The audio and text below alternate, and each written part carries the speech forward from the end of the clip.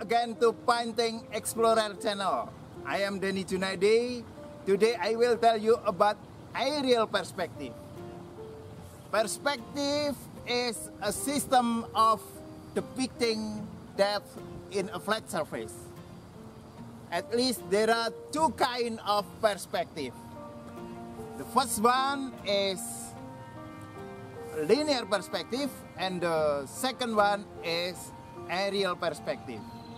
Now I will tell you about aerial perspective. In linear perspective, all parallel lines or orthogonals converge in a single, double, or triple vanishing point. Aerial perspective or atmospheric perspective refers to the effect the atmosphere has on the appearance of an object as it is viewed from a distance.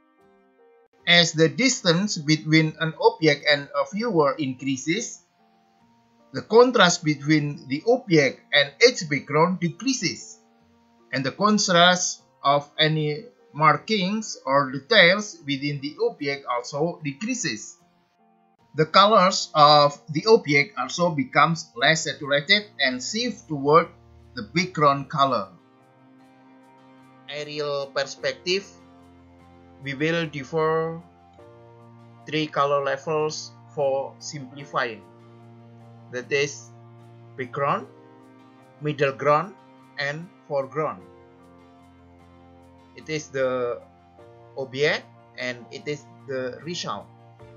The object, the contrast of color is not quite distinct. Between background, middle ground, and foreground is not quite distinct.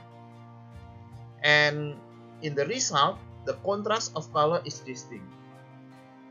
Let's check out. This is the background we use light color. In the result, the background is lighter than in the object. And it is for foregrounds, we use dark color. And it is a middle ground. Middle ground, we use middle colors. Okay, it is for simplifying. I find this work in Java. I come there with my art colleges and my student. Okay, that is my painting and I will show you my other painting using aerial perspective. Please enjoy.